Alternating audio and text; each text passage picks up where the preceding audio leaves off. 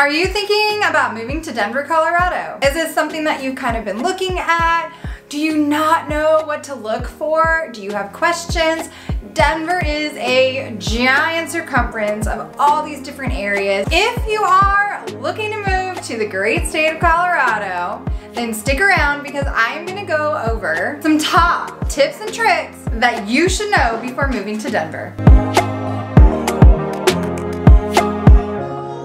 Hey guys, it is Barr, your Denver North Realtor, and I am excited for today. You know that I love making these videos for you guys. I love answering your questions, but I would love to help you guys even more find your dream home, sell the house that you are currently in to either upgrade or downgrade or whatever your real estate needs are.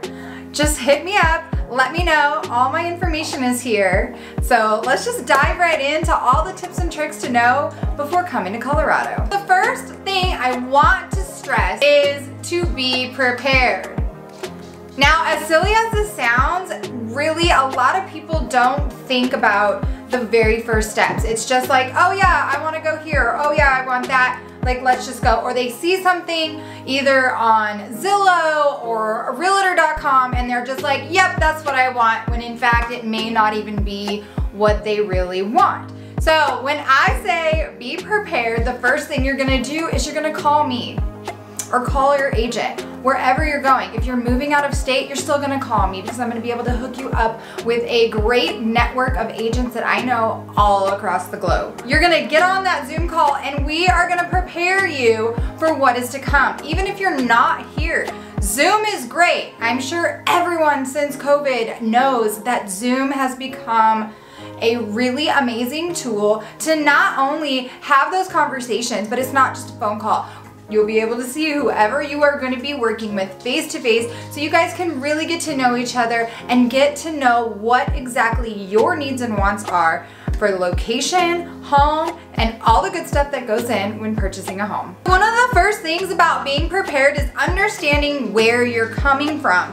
Maybe you are moving from one house to another. So what exactly does that mean? Do you need to sell your current home because you're going to be buying a new one? Do you need to rent out your current home so that you can buy a new one? Are you moving out of state? Are you here in Denver already or in Colorado and you're just trying to move from one location to the other? What exactly is your plan of action? And that way we can start developing that game plan that gets you prepared and ready to buy. On the other spectrum, maybe you're renting or your lease is going to be up. We need to know, when are you planning to move? What's your time frame? Depending on the market, as we all know, it's always up and down. We know if we can get this time frame together, then your agent or myself, whomever you're working with, will be able to help you plan it out so there's a little less stress. We all know that a real estate transaction, or actually if you've been watching my channel, you know that no transaction is ever the same and is always up and down. It's always something new and things may pop up, but the more prepared you are, the better you're gonna be able to maneuver through all those things that come unexpectedly. So having that time frame of whether you need to sell, whether your lease is gonna be up, or maybe you don't have any of that to deal with and you can just come out. Awesome, great. These are all things that are gonna fit so we can tailor a plan just for you. The second thing that I wanna talk to you guys about is lending. What exactly does that mean? It's your purchase power. It's what you are gonna need to buy your house. Do you have a lender? Have you been talking to a lender? Do you need a lender? Guess what? I have a great network of amazing lenders that work, again, all across the globe that I am happy to hook you up with. Even though finances and lending and all this talk, oh, I don't even, want to deal with a lender right now, this is a very important step. This is going to determine what your price point is going to be. Then you're going to be able to see the numbers. Your lender, if you're working with a good lender, is going to be able to strategically show you before we even put in an offer on a property, what is your monthly payment going to look like? What is everything? Some properties, even though you're like, oh, well, it's the cheapest one, so it's going to be. That is not always the case. All these things come into play. Property taxes, homeowners insurance, location. That's going to be number 3. We'll talk about that in a second. But all of these are factors into what your mortgage payment's going to be. So necessarily, what if you have an HOA? Some HOAs have 0, or 30, 40 bucks, maybe it's under 100. Then you have other HOAs that can be well over that. So again, these are all factors that you need to be looking at before we even start the process. I always put my clients in front of a lender. If they don't have one, or maybe they already know one and they're talking to one, awesome, great. So having my clients go in front of a lender, getting those numbers worked out, because sometimes I have clients who actually will qualify for this amount, but once they start breaking down the numbers and seeing what their monthly payments are gonna be, or seeing what's happening over here, they go, you know what, I know I qualify for that, but I really don't wanna do that. So guess what? All your agent, myself, needs to know is, what are you comfortable with? Where's your price point? These are all things that we're gonna go over, and it all goes and ties in with being prepared. The third thing that I want to talk to you guys about is location. There are so many areas in Denver to choose from. You can go north, you can go south, you can go east, you can go west. What is best gonna fit your needs? Maybe you're moving here and you actually work remotely, so then your commute, all that things is not really gonna matter. Maybe you are moving here because you have a job transfer, you have somewhere where you physically have to go in. These are all things we're gonna have to look at. You have freeways, we have traffic. We can always map that out. Anything where it's like, hey Linda, I really like this area and I like this. And I'm like, well, that's like 45 minutes from your actual job. Like, are you okay with this commute? Like, here's the commute times. Obviously, during high volume commute times, it's gonna take you a little bit longer. Like, these are all things that you need to be thinking about before we start looking. Now maybe you've already done some research and you're like, well, there's actually a specific area that I wanna go to because it's close to this, or I really like this. You know, it has all the best hiking areas, or it has the best downtown spots where I can just have in walking distance. What is your needs? Really wanna dive into that question and think about what is bringing you here? What are some things that you would like to be close to? Or maybe you wanna be far away. Maybe you're like, you know what? I just want a couple acres out in the middle of nowhere, but I'm still kinda close if I wanna go to the big city. Or maybe it's like, you know what, I don't want to see anybody. Nope, not even looking at it. These are all going to be tied around with what lifestyle are you looking for? Are you looking for that big backyard? Are you looking for space? Are you looking for no yard maintenance? Condo, townhome, single family home?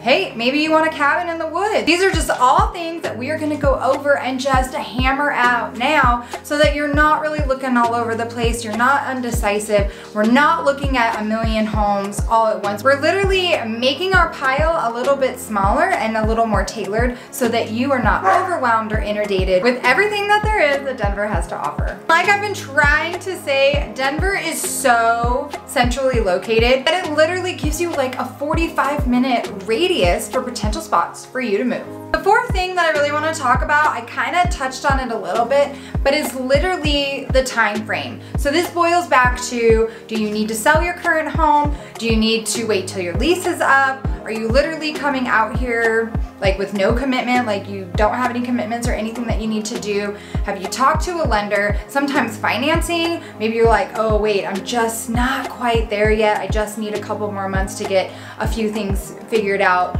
per my lender. These are all things why we're having this conversation right up front, so that there are no surprises, so that you're not wasting your time, so that you are properly prepared when you move to Denver. Another thing when you're talking about time frame is, are you going to be able to come out and physically be seeing these properties with me, or am I going to be needing to do virtual showings? I have this great thing called an iPhone, takes great pictures, takes great video. I can definitely email it to you, or we can actually do a live Zoom call right from my phone. These are all things that we are going to be talking about before we even move forward in the process. I need to know what you're comfortable with, I need to know what your schedule is, and we need to know how we can work this out so that you, if you cannot be out here, I can get you those properties in a timely manner. We can go see them together. I can, like I said, videotape them. We have a game plan, or awesome, great, guess what? You can actually come out and tour the properties with me.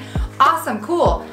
That way we'll get a list of properties together, so I am not wasting any of your time. We're utilizing as much as we can when you come out here. I will be scheduling all of those showings so that we can properly see them and you can make an informed decision. So hopefully that was really informative. Hopefully that kind of walked you through the process.